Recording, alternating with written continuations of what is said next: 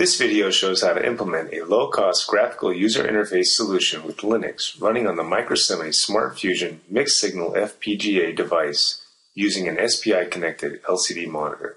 Here I have an MCraft A2F LNX EVB SmartFusion evaluation board connected over SPI to a low-cost LCD monitor used in the earlier Nokia cell phones.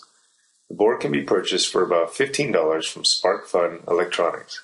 Similar boards using the same LCD controller and monitor devices are available from other vendors.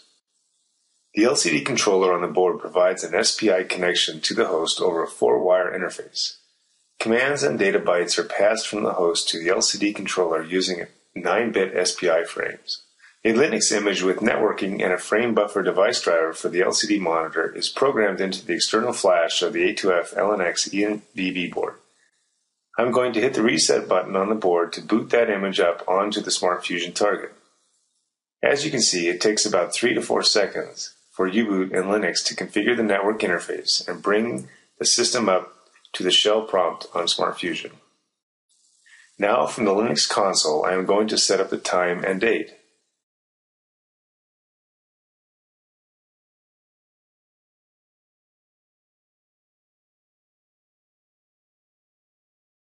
Then I'm going to start the Telnet daemon so that I am able to connect to the board from the remote Telnet terminals. Finally, I am ready to start a demo application that implements a simple graphical user interface on the LCD monitor.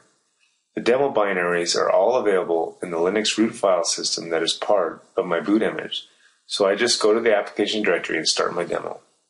Here you can see the GUI interface implemented by my demo application running on the LCD monitor.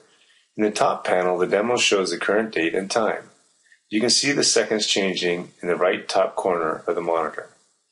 In the right bottom corner, the demo shows the amount of free memory available to Linux at each moment. In the left bottom corner, the demo shows the current value of a couple of emulated sensors. Finally, in the middle of the screen, there is an interactive user menu. For the input device, I use emulated input using the standard STDIN Linux interface. When I hit Enter on the application terminal, my demo goes to the next entry in the menu, and when I press P, the demo takes it as a command to enter the current menu entry. Here you can see what menu interactions look like in real time. I can go from one menu item to another, choose a particular menu entry, and return back to the main menu. Of course, the time and date and other sensors continue to be updated at all times. As you can see, SmartFusion provides cell phone-like responsiveness.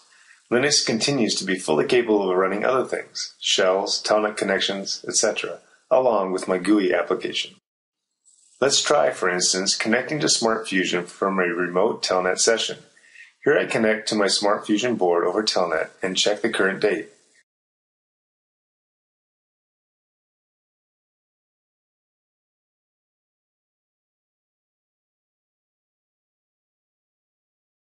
As I do it, the memory sensor in my demo shows that there is less free memory left now that I have more processes running on my target. Here are a couple of snapshots of the user interface provided by the demo application I have just demonstrated. These are BMP files that I have obtained by doing a simple cat/dev/fb0 from the running Linux and then gluing in a BMP header to the start of the file. In case you are interested in further details, there is an application note available at MCraft's website that provides additional information on the LCD frame buffer device driver.